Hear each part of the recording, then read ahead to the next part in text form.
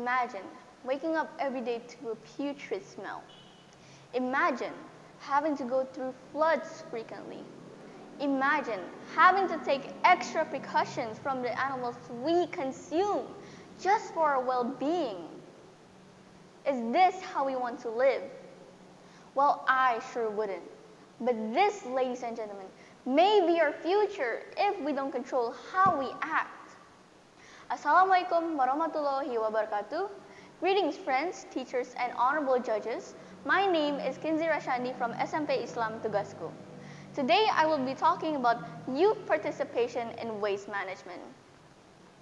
I believe as children, we were taught by our elders to throw away rubbish in the bin and how littering is bad for the environment. But we also often see that their actions contradict their words, like how they would throw away bits of plastic on the side of the road and think it's nothing.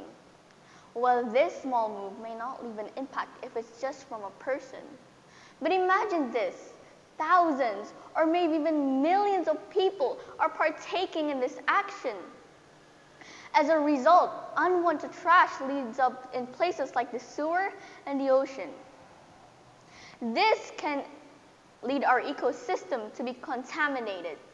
And it doesn't just hurt the animals and plants around us, but it also hurts us too as humans. So you might be thinking, what are some things we can do to decrease the amount of garbage we make?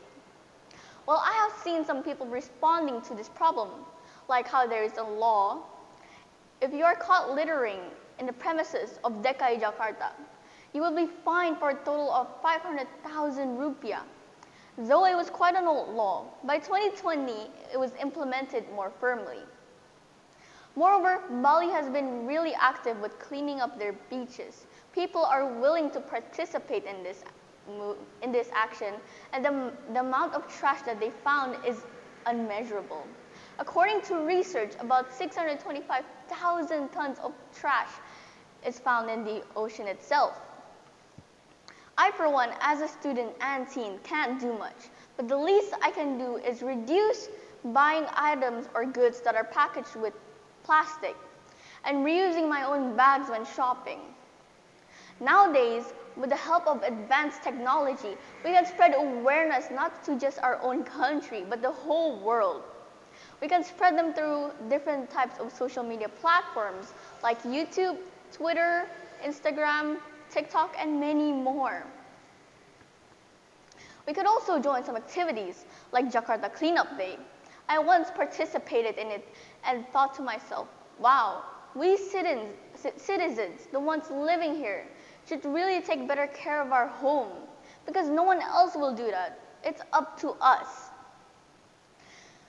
It can be hard to remind our elders, since they will dismiss the idea and think that we are just too young to understand anything.